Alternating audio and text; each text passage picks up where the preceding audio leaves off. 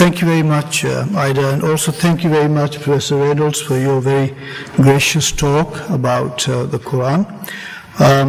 I'm going to speak about my personal encounter with the whole of the Bible, and then narrow my focus to what I've actually learnt from reading the New Testament, and particularly reading Paul's letter to the Galatians. And then I'll end with a few comments about how Muslims and Christians can learn from each other mutually as they read each other's scriptures. For me, the most striking thing about the Bible is that it is not only revelation, which is what a Muslim reader expects, using the model of the Quran. The Bible is not only revelation, but it contains theology. And I think that I'm going to give you some examples of what I mean by that.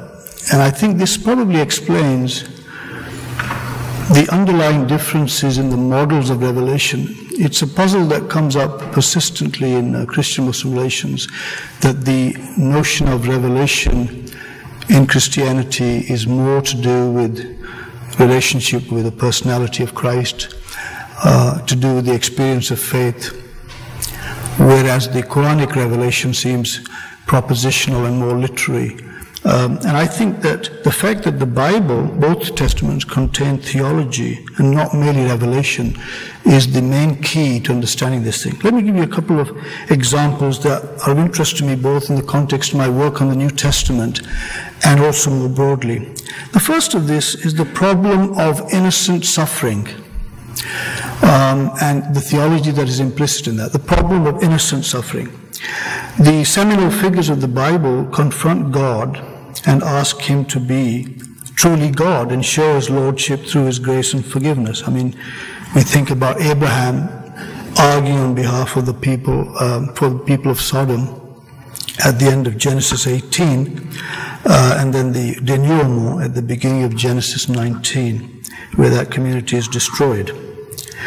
Again, we think of the complaint of Job, something that seems impossible, I think, to imagine inside the canon of the Quran. The actual complaint of Job standing in the whirlwind and requesting God to be, if you like, more dependable in his message as a just and good God. This might appear as presumption to Muslims, the idea of Job challenging God about the problem of innocent suffering. What's interesting about that book, of course, is the fact that it's canonized at all. I mean, Job's real sin is his self-righteousness, which might be interpreted as an inability to see the limits of self-justification. Sometimes people have to stop just self-justifying, and Job obviously doesn't know when to draw the line, as it were. As a Muslim, I actually regard the book of Job as subversive of Hebrew ethics, and I'd be very happy if there's any Old Testament Job scholars. I'd love to have a debate with them on this occasion, if somebody thinks that that's not the case. So the idea that there's a perfect, if rather simplistic, alignment of virtue and prosperity on the one hand, and vice and unhappiness in this world is very ably questioned by the brilliant writer of the book of Job. And of course, Christians and Muslims agree that we do need another world to rectify the errors in the moral administration of this world. I think that's a sentiment that is implicit both in the Lord's Prayer, in a mild way, and much more openly in the Fatiha, the Quranic equivalent of the Lord's Prayer, and Surah number 1. I should add here, by the way, that the problem of innocent suffering is a major anchorage of Pauline soteriology, of Paul's notion of salvation, about what might be called the redemptive role of innocent suffering, a theme that probably is likely to find more sympathy with, say, Shiite Islam and other forms of Islam in the marginalia of Sunni orthodoxy. But nonetheless, there is certainly a place for that kind of reasoning in interfaith theology, but I regard that as fundamentally a Christian theme. The second thing that strikes me as being very extraordinary about the Bible is that theodicy, the problem of evil, theodicy, the notion of justifying to man the ways of God, is actually covered in some detail in the very first book of Genesis, the very first book of the Bible.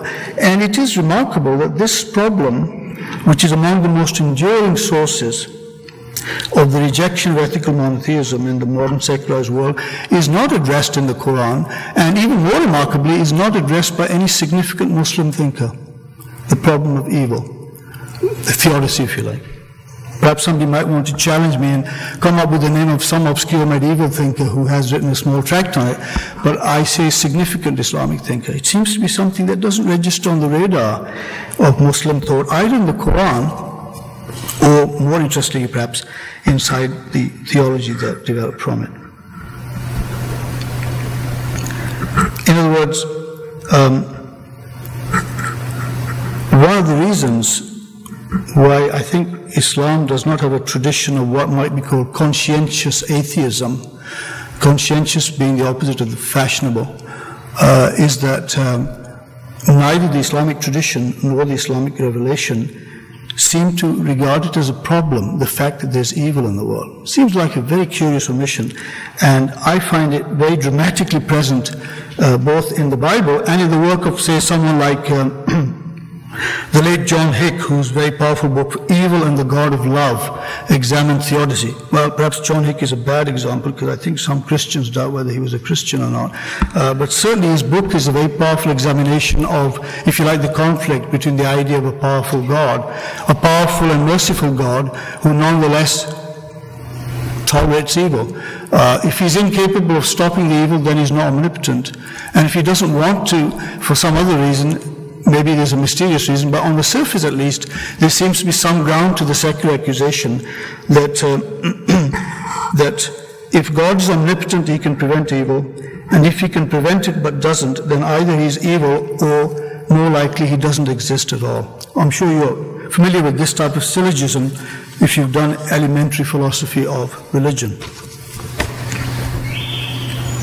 So as I say, by contrast with these omissions, whether that's a good thing or bad thing may be debated, omissions from the Islamic revelation and the Islamic tradition, by contrast, as I say, both in the Bible itself, Genesis 3 to 9, for example, there's lots of material about the fall of mankind, about Noah and the flood, and about God's reaction to human disobedience and evil. None of this is registered, it seems to me, in the Islamic tradition, either in the revelation or in those people who have thought about this. Before I end my reflection on this alleged omission, I want to add that, conversely, unlike the Bible, it seems to me that the Quran mentions as part of its revelation a certain interesting problem that is only addressed in post-biblical Christian theology. Although there are embryonic hints of it in Paul's epistle to the Romans, and that is that the Quran actually pontificates inside its own canon on the moral question of the justice of God in ensuring the universality of revealed guidance. In other words, this matter is debated in Christian theology and exegesis, but not in Scripture. Christian theology, not Christian Scripture, has to countenance this problem of the Jew-Gentile divide. As I say, there are hints of it in Paul, in Galatians, as well as Romans, but the proper discussion of it occurs in form of human reflection on the problem, which is how is it that we have a two-tier system of salvation, with Israel first, and its salvation first, followed by the salvation of the rest of the human race. Now, this is a problem for Christian theology, and the Quran dismisses the very formulation of this problem as a racist libel against God, that was never the case. In other words, true that God elected Israel, I think there's Quranic evidence for that. That is His grace. That is His grace. But He also ensured simultaneously guidance for all human beings. That is His justice. In other words, only an unjust type of favor amounts to favoritism. Perhaps I can give an example from the Bible, in the New Testament. Think of the Matthew's parable of the workers hired at different times of the day in Matthew 20, verses 1 to 16, which ends with the enigmatic comment, the last will be first and the first will be last. In other words, the Gentiles can be saved as Gentiles if we use vocabulary alien to the Quran, although, of course, we have some technical equivalents of the notion of the Gentiles, ummiyun, people who are unscriptured. But nonetheless, this formulation of Gentiles as people who do not have guidance and must wait until Israel has been saved and until this intricate extension of the Jew-Gentile division using Paul's arguments vis-a-vis the Abrahamic mandate. As I say, the very formulation of this problem is prohibited in the Quran as a racist libel against the dignity and reputation of God. So I wanted to just begin by saying that what I find interesting as somebody who does not share the inspiration, at least not completely, of the Christian scriptures, is that I think that what Muslims regard as the human element in the Christian revelation is precisely what Christians might see as either the source of its theology or actually theological reasoning in itself, because of the amalgam of the human theological reasoning with the pure divine oracles of revelation. This is a model of revelation which is foreign to the Quran and to the Muslim mind. I want to now focus a bit more precisely on what I've actually learned during my writing the commentary on Paul's epistle to the Galatians. I'm in the very odd position of somebody who does Christian theology but is not a Christian. It is safe to assume that a theologian must believe in the faith whose doctrines he or she expounds, although I must admit the relaxed orthodoxy of certain Oxford Anglican theologians makes one doubt this axiom. Can I have a bit of water? I would be nice. Oh, I see. Yeah, thanks. Of course, England's strict libel laws prevent one from naming anyone.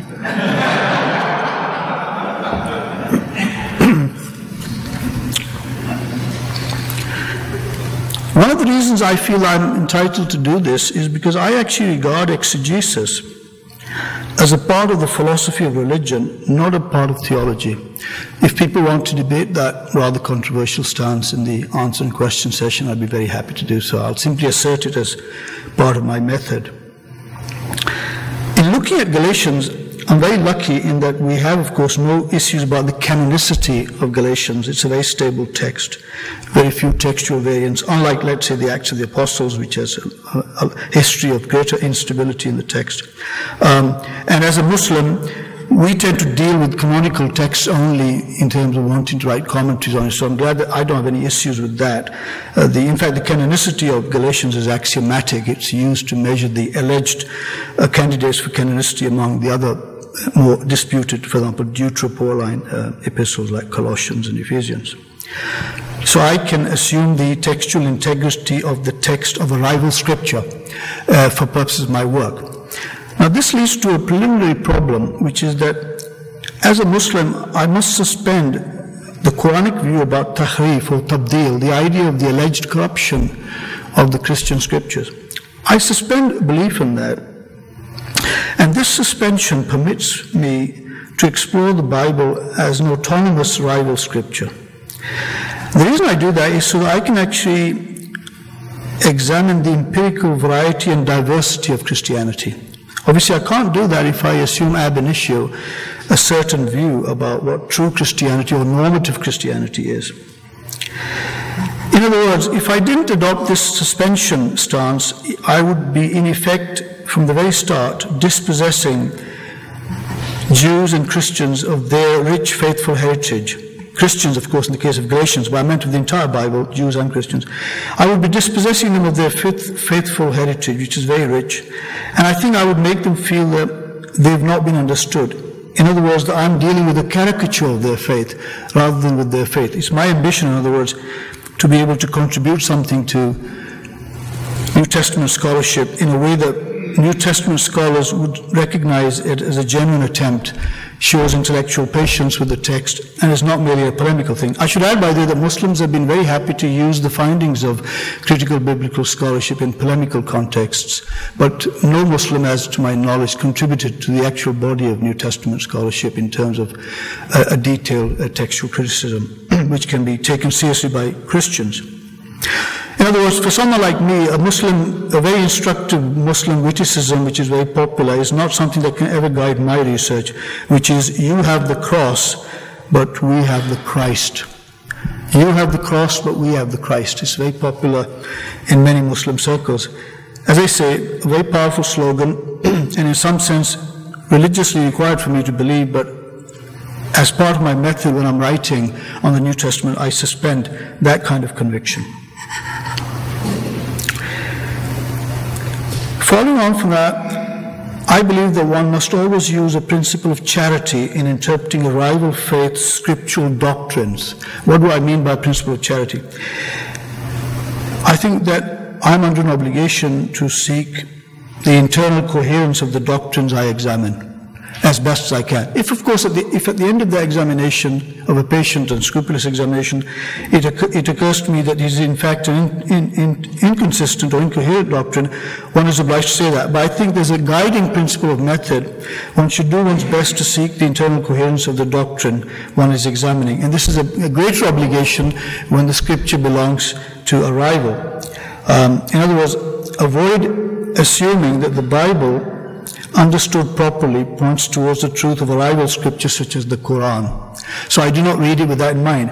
I should add incidentally that it may be in bad taste to say this, but the late Kenneth Cragg, with whom I had many published exchanges, I think he made a major mistake when he argued that an internal examination of the logic of Islam's confession, Allahu Akbar, the greatness of God, requires the incarnation.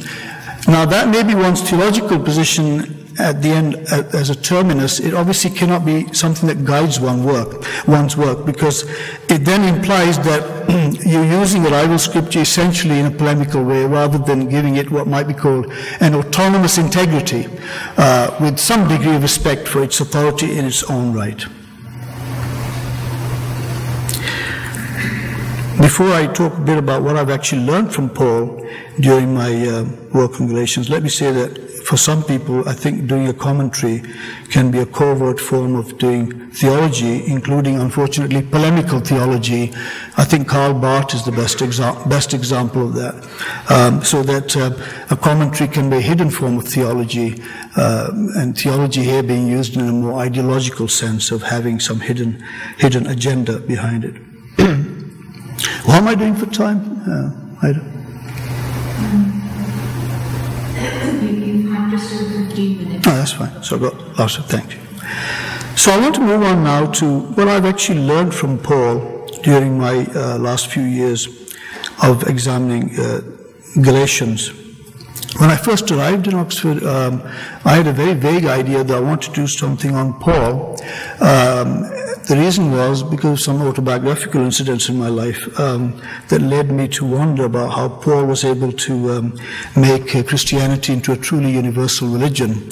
Remember, he's appointed as the apostle to the Gentiles, so he's moving outside the Jewish context. And the reason it was partly of interest to me, but autobiographically, was because being a non-Arab Muslim, being a Muslim of Pakistani origin, I had experienced I suppose one might call it a degree of racism when I was in the International Islamic University in Malaysia.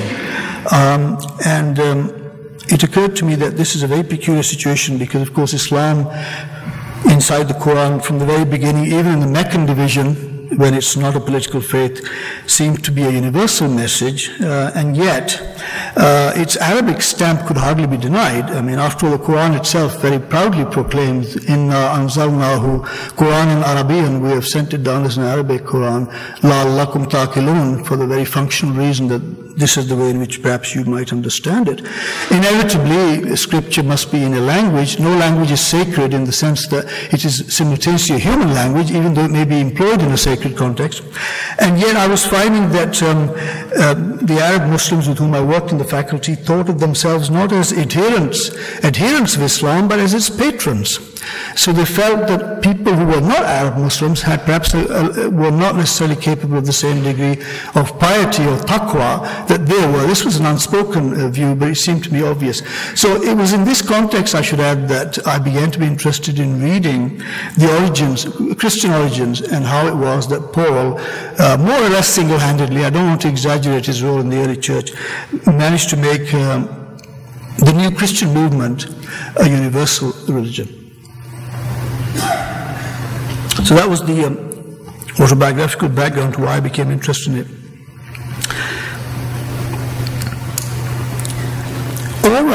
George Orwell once wrote in a journalistic piece that, quote, "Every life is a failure from the inside." I wonder how many of you agree with that, and I wonder what people think of that. Every life is a failure from the inside. What he meant by that is that we all know secretly where we have failed. But for example, this is my own explanation of Orwell. When we compile our CV, it would be odd if somebody compiled a CV of their failures rather than of their successes. Everyone is a failure from the inside, says Orwell. I think here, when I read Paul towards the very end, of what we might call the psychological stigmata that marks and mars many human lives. Paul, of course, is the apostle who teaches Christians how to discern strength inside weakness. You know, at the very end of Galatians in chapter 6, Paul talks about the stigmata, the wounds or the signs of Christ. I'm saying that if we would extend that into a modern secular context, I debate this question in some depth in the final chapter of my rather long commentary on Paul.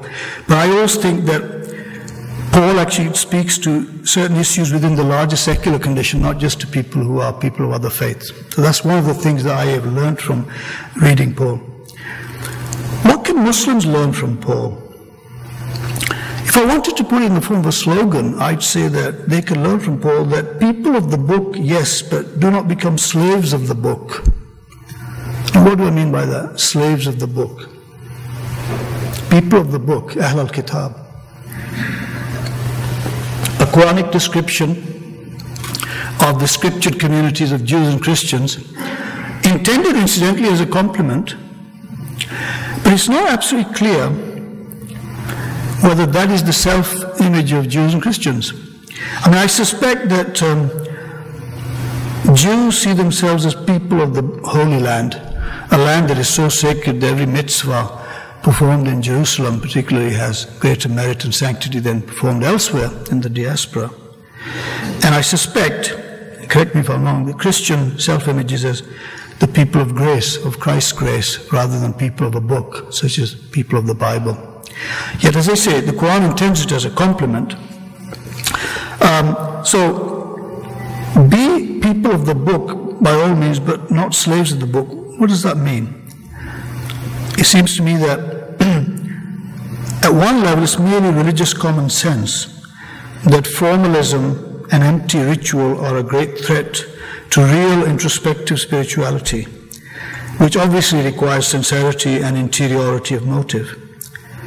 I don't think that's an original point, and I don't think any Muslim or Jew, for that matter, would disagree with Paul on that. It's a salutary reminder, of course, especially with certain sects of Islam. By the way, we also have Muslim Pharisees. Did you know that? Salafis, for example, and some Wahhabis probably are in that category. Muslim Pharisees. The word Pharisee here not being used pejoratively, but simply people who are very concerned about the rituals and the etiquette of law. As I say, there can be a perfectly legitimate attachment to law, and Islam is a law-centered religion, but Paul's warning would be about the emptiness of the ritual. As I say, not a necessarily original message, it's probably just religious common sense. But what I find in Paul to be more important in this context is his point that the unexamined life, the life of the flesh, with its dynamic bias towards evil and wrongdoing, that life is not worth living. That's the glory of the human creature, the ability to reflect what is reflected in the demands and the imperatives of the spirit. And Paul, I think, would be cheered up to know that Socrates agrees with him. In this context, it seems to me that one of the lacuna, one of the gaps in modern Islam is that there's no developed and independent theory of ethics, a theory of the good life. In other words, all one has is a very highly articulate, very sophisticated legal discourse, part of which is inherited and part of which is now being created afresh in terms of the minority status that Muslims have. And of course, someone like Professor Tariq Ramadan has asked Muslims to develop a fiqh or a jurisprudence that reflects the minority condition of Muslims in Europe. It's a very worthy enterprise. But the larger philosophical problem behind it, which might be called the moralization of law, in other words, what's the ethical basis of the law, is not something that is traditionally been a part of Islam. And I believe that this stage, not any earlier, but this particular stage in the history of Islam, this is a salutary reminder that we do need an ethical framework for the law. Not to say that the law needs to be done away with. I don't assume any radical Pauline position on this, but that there should be a very clear understanding of what might be legitimately called the ethical spirit of the law. But the law remains, but the ethical spirit of it needs to be clarified. How do Muslims react to some of what I'm saying here? How would they react to these lessons that I've learned from Paul? I've given you a very brief summary of things. Obviously, there's a lot more I could say, but I think there's enough of that. But what I want to be able to say to you is, how do Muslims react to that? One of the great dangers in doing interfaith work is that often the type of Muslim who's attracted to that is rather a maverick figure on the margins of his own community and does not necessarily belong. I think it's very important when making these proposals in interfaith work, interfaith theology included, that one carries one's community with oneself, and so that there's a larger attempt to gain the sympathy rather than just individuals gathering to talk about esoteric themes.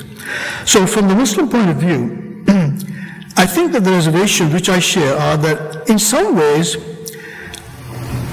a law-free faith is a regression towards what I call a more mythological or mystical stage of religion. So although Christians think that the moving away from the law and towards a more spirit-based religion is progress, I think that Muslims with some justification would see it as a regression towards a more primitive stage of religion. I'm just putting forward the idea, and I defend this thesis in my written work, but I'd be very happy if anyone wants to challenge me in the question and answer session why I think this. Of course, I accept the appeal of freedom, especially today, and I understand our dislike of ritual inflexibility and of ritual rigidity.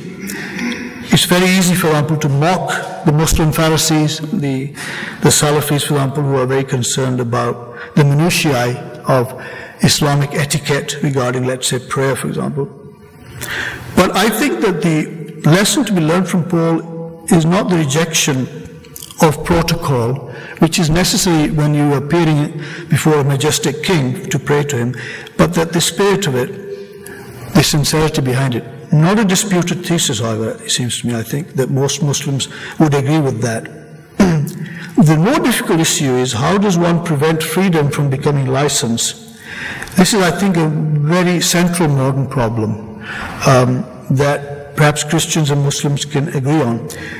Where I think Muslims need to do some work is to avoid slandering the people of the gospel and say, for example, in the vilification of Paul, that, oh, Paul preached, you can do whatever you like, you can break the law, you can sin as much as you want because you've been saved. We know that's a caricature of what Paul says.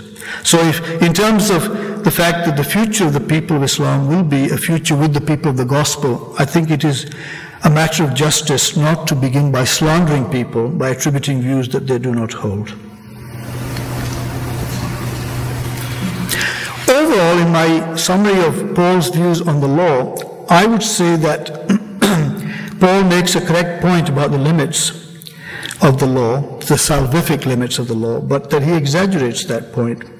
And in particular, I believe that Paul misunderstood the purpose of the law, because the law was not meant to ensure salvation. That was not its purpose. So there seems to be, for me as a Muslim commentator, as I say, unlike perhaps orthodox Christian commentators, I'm not obliged to agree with everything. And although writing a commentary presupposes a degree of reverence for the author, whether the author is human or divine. Remember, people write commentaries on Plato with a lot of reverence. I think that one, as a commentator, reserves the right to be critical of that. I just have one further major point. Do I have enough time for one further major, do I have another 5 minutes? Yeah. I do have 5 or 10 minutes? 5? Or 10? Yeah, okay, that would be perfect. I put here on my notes, time permitting, because I wasn't sure how much I'd be able to say, but this is the last thing that I want to say, which is what can Muslims and Christians mutually learn from each other in reading each other's scriptures? I want to broaden the focus slightly. I think that there's two areas in which we can learn. One is about the doing of theology, and the other one is about the area of politics, where we can agree and have a consensus about certain issues. So let me begin by the question of theology. Earlier on, I said that Islam has no theology. Let me just qualify that statement, and in the context of Christian theology, make clear what I mean by that. So you might think of this as an initial debate about comparative theologies.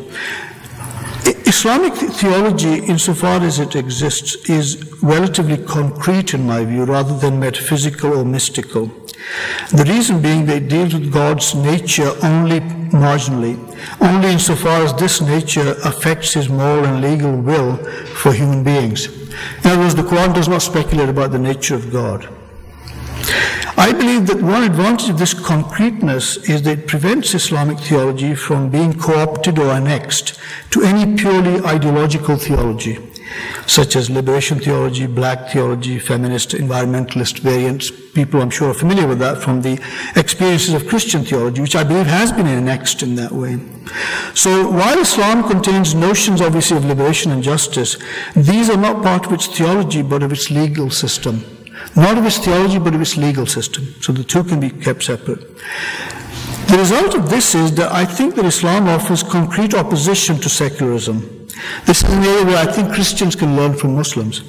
I believe that Islam offers concrete opposition to secularism, a real political confrontation, rather than an abstract accommodative theology, which is elastic enough to move away from the divine will for us, namely to be a just and peaceful society that reflects godly ideals both on this side of the grave and not merely as a deferred nemesis in the next world.